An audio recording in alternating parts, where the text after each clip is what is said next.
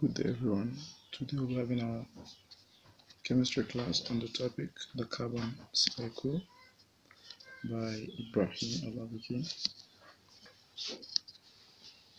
To start with, what is the carbon cycle? The carbon cycle is a circulation of carbon in various forms through nature. Now, in the natural carbon cycle, we have two main processes, which is the photosynthesis and the combustion, alongside metabolism. So, in the photosynthesis, plant makes use of CO2, that is carbon dioxide, to produce oxygen, while in the metabolism stage, oxygen is used and carbon dioxide is being produced as the byproduct. Now let's look at the photosynthesis.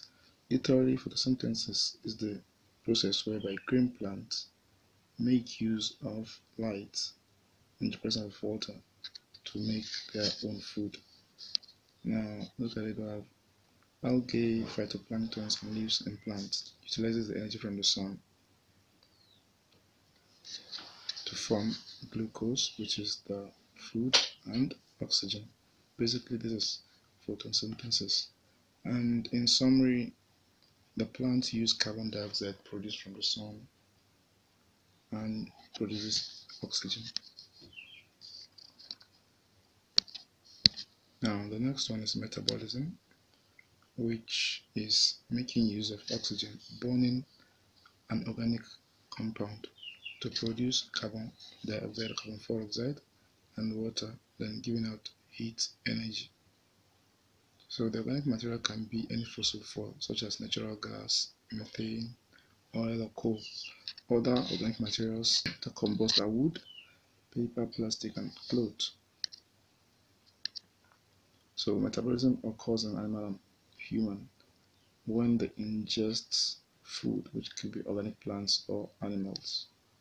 And in the cell of a series of complex reactions, oxygen is being converted, for example, glucose, sugar, into the product of carbon dioxide and water. So metabolism is basically converting organic matter into carbon dioxide, water, and energy. Now we should note that combustion metabolism deals with when oxygen is used and carbon dioxide is gotten as the product, and both purposes are used to convert chemical energy into other forms of energy such as heat. Now this is a simple diagram of the carbon cycle. Looking at the first part, we have photosynthesis. That's where sunlight gives heat energy to the green plants.